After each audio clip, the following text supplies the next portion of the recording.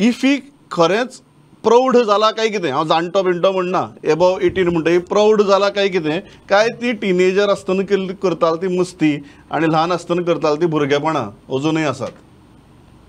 हय, आमी आतां स्टार्टिंगच्यान इफी पळयता. इफी आमच्या खातीर इन्स्पिरेशनच आशिल्लें की फिल्मां करपाचें, नवीन international films exposure to world cinema करून आमकां ऑफकोर्स हेल्प जालो पिक्चर पळोवपाचो.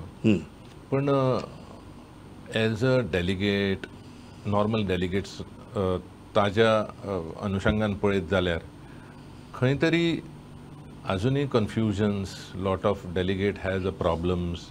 इतलोसो आमचो वेन्यू आहा, म्हणजे आय हॅव बीन टू कान्साक ह्या वर्सा आशिल्लो, रेड कार्पेट एंड ऑल.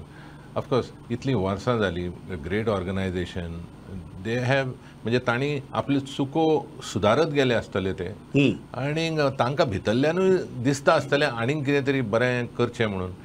पण हांगा आतां इतलीं वर्सां जालीं, 19वें वर्स, पण when I see as a filmmaker or delegate or one of the attendee for the festival, I see कोण खंय झगडी चालू आहा, कोणा कडेन म्हणजे delegate is fighting with some theatre person or management person, either local or national level organizing asa body asa, ते अजूनही म्हणजे why it happens, म्हणजे हे कित्या खातीर.